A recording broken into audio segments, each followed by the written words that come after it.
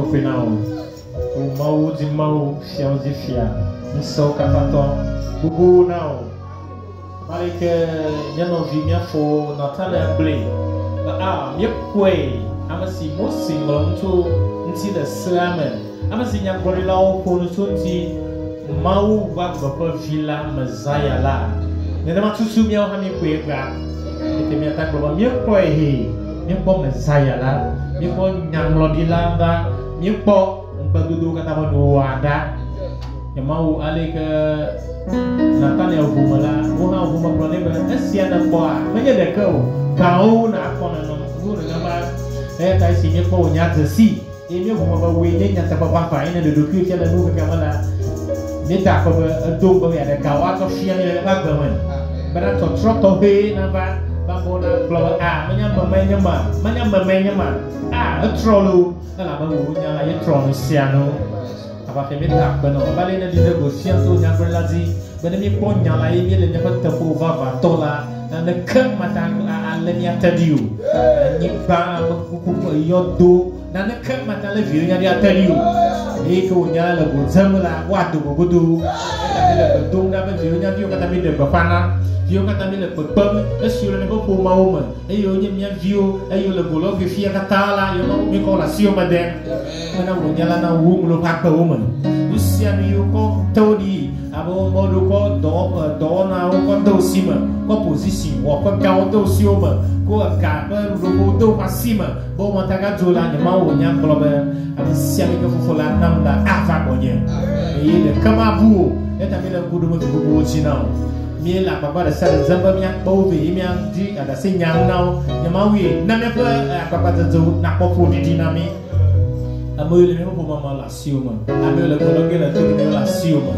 Yang mau nak kami tu pada aku punya view le suku hara siuma dah. Karena dum so nak ada ganyinya siapa dah nyampe kene. Bana wan note.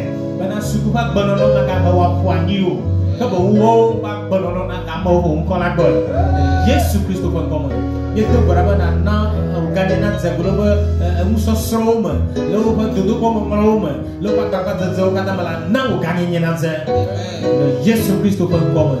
Itu berapa kalau duduk kalau macam lama yang mau na ganyinya nanti boleh apa kita nak apa nyonya nyeta nyonya sikabau nyonya noji nyonya nyingga bumu.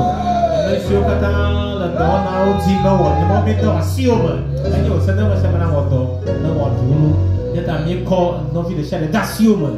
Mesio kata do bizukula doji ame ko sro dola doji u mona masiama. Na ganya nya pembene do mi apona za mi hak boma de kada.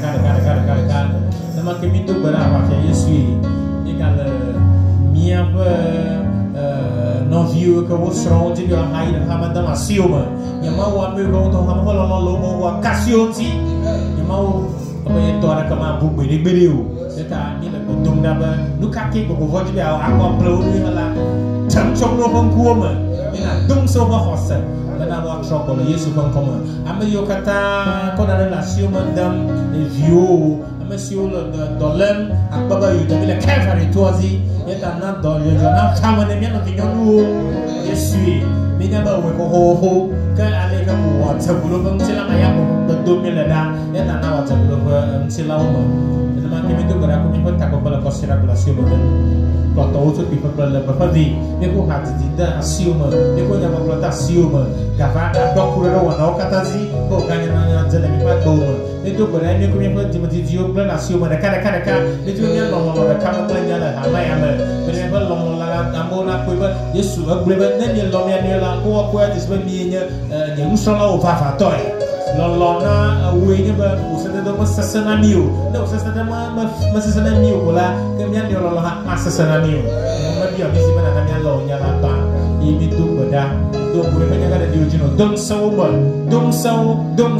bagaimana yo pernah wajah mesti fafa bukan apa nama sini apa berdudurau tu kau kata rasio nama aku tadanya mesti fafa duduk body dah sana kan halana wala kita furama Yesus Kristus pakoma dia ko lolo no bana fame mesti andai jila mesti fafa bala aku tada anu apa berkata lah jila mesti fafa Yesus Kristus dah ada pengalamannya tahu Kalau itu mah, benih kan fokus solo, mungkin kau buat cidu rumah ni, ni hati haleluya, nama kau apa nama nama Yesus. Amen. Amen. God bless you for coming. Sunday is our next meeting. Amen. Invite people to come. Amen. In the name of Jesus, we are so